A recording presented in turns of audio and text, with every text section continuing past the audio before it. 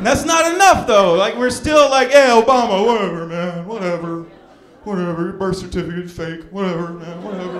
Right? He's having a hard time. He needs to do what George W. Bush did. George W. Bush, here's the one thing he did a good job of, keeping us distracted by stupid stuff. You know what I mean? You know what I mean? Like, it didn't matter how bad it was. We're like, man, the economy's going down the toilet right now. Oh, he choked on a pretzel, that idiot. Look at that stupid idiot. We're smarter than him, you know? He fell off his bike and scraped his face. That's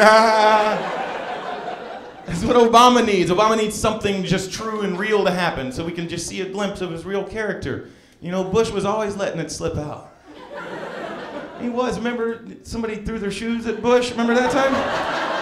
Remember that? He dodged that shoe and instantly made that George Bush Texas talking face. You know what I mean? Remember that? He was like, yeah, let's open it up some questions over here. What do we got?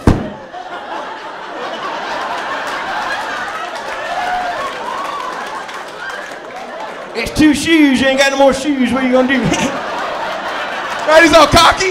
Remember that guy? I miss that dude, man. And he was limber too. I didn't think he could bend like that. They showed it in slow motion, it looked like a redneck version of The Matrix. Awesome, I hurt my back. I'm saying that's what Obama needs, right? That'd be awesome. I think somebody needs to throw their shoes at Obama, is what I'm saying. I think it would help us as a country. We're gonna finally get to see his black half. That's what we voted for. That's the change we were talking about, right? That's what I was talking about. Can you imagine? Barack Obama is a great speaker, right? Very eloquent, always well-dressed, looking sharp, right?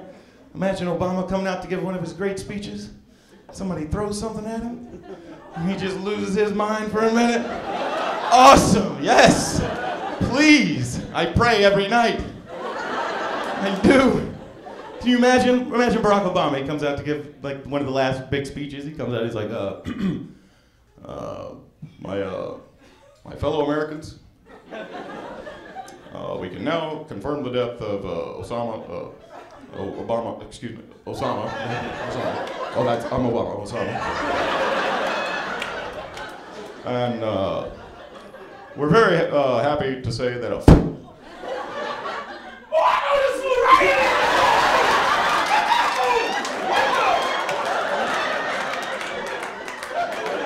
I'm Erik Knowles, everybody. Thank you very much.